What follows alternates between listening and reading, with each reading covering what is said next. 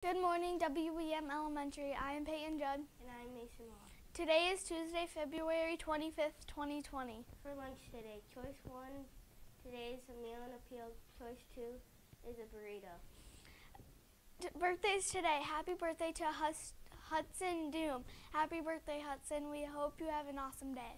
I'm sure that you've noticed, but Lake Meyer is back on the blacktop by the playground. Please stay out of the water and don't throw things in there as well. Also, kindergarten may need to use doors by Mr. Meyer's room due to the ice and the water covering the sidewalk. Peace Patrol today, Peyton and Sophia. Also, Peace Patrol members, please stop by Miss Whitehurst's office to sign up for March shifts. Thanks. Flag contest posters are due on Friday. Please tune in finished posters to the basket by Miss Whitehurst's office. Today's weather can be except mostly cloudy skies with a high of 34 degrees and again clouds tonight with 14 degrees at the overnight low. Here are the answers to yesterday's math questions. Over the weekend we celebrated Miracle on Ice. The United States beat the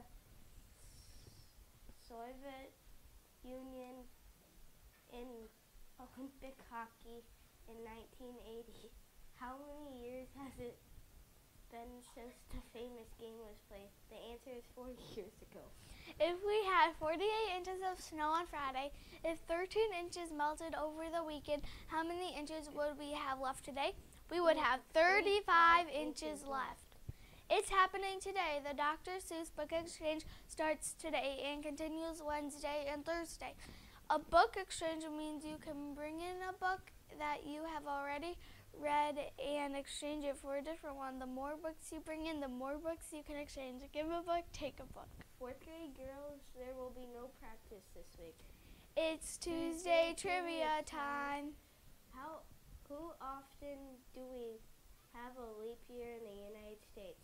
Have a terrific Tuesday, Buccaneers. Now please stand for the Pledge of Allegiance.